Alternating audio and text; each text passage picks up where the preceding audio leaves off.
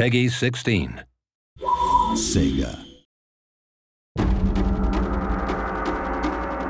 Hello and welcome to the Total War Shogun 2 multiplayer tutorial, part 1. I'm Kieran Brigden, the Studio Communications Manager for Creative Assembly. Today we're going to have a look at the new multiplayer system in Shogun 2. Here I'm creating my online avatar, Nature's Fury. I'm now choosing my Mon, or clan banner, which will be seen in all of my battles. And now selecting a colour for that banner so as I can be distinctive amongst all the other online gamers out there. You can see I've chosen a petal motif with a dark green.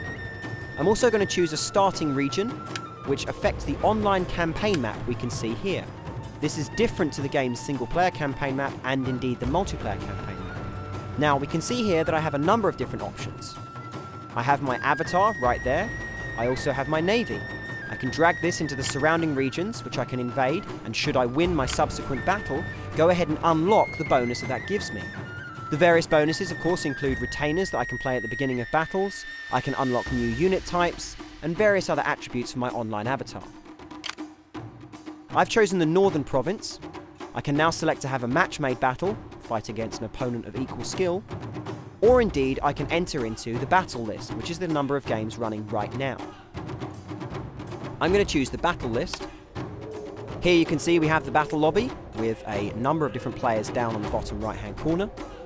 We're going to go ahead and host our own battle. On the right hand side I can choose the level I'm going to play on. Of course I can choose whether there are key buildings present, what time of day it is, or indeed the spring, summer, autumn and winter season. I can also crucially choose the number of funds that are available, limiting the army sizes that can be used in this match. Now we're hanging on a moment and you'll see, there it is. One of my friends has just joined the game. We're having a little chat in the box below, of course talking about all the world issues and all the deep intellectual needs of the moment, such as hello, have fun. We're going to go ahead and choose our armies now. Now of course, because I have a very early level avatar, I'm going to choose just from a number of small units. I have a couple of cavalry units to choose from, some spear infantry, some sword infantry and some bow infantry. You'll see the others are locked with padlock symbols. They'll become unlocked as I successfully unlock them on the campaign map we saw earlier. So now I'm trying to stay within budget, much like all the governments of today's world, and actually spend my money wisely on a good unit mix and a balanced army. So I'm pretty much ready to go now, so's my opponent. We tick ready, and we're going to be moving into our online battle. So here we are on the battle map that I've chosen with the time of day and the seasons. You'll see there are a number of capturable buildings in the battle map itself. These can all be taken in real time and they apply bonuses across my entire army. The symbol above the building will give you an idea of what that bonus is. Some give you archery bonuses, others for melee combat, and some still will give other bonuses across the entire army. You should choose what you capture carefully. After an initial setup phase, we go ahead and engage. As the battle begins, I move my ranged units forward into a very good forward position and fire down upon the prone gunpowder units of my opponent. Although he has stronger weaponry, I have a better position. And, with a well-timed arrow volley, followed by a horse charge, I destroy his flank and roll up his low-level army. Unlike the Yari Ashigaru, Yari Samurai possess the ability to defend themselves in melee combat and are more effective against enemy cavalry.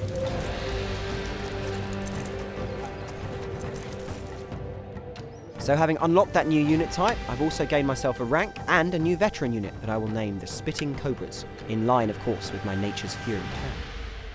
We've gained a couple of points of XP and of course unlocked some special bonuses due to the way that we fought the battle. If we have a look at the unit statistics, we can see how many of my men killed how many of theirs, always important to know. And of course, we can go back to that online campaign map now and see that I've conquered the northern region, hence unlocking the unit we saw earlier. I can now of course choose to go into any of the surrounding regions. But first, time for a little dress up.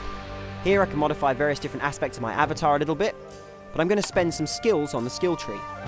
The General is a persistent character that you own.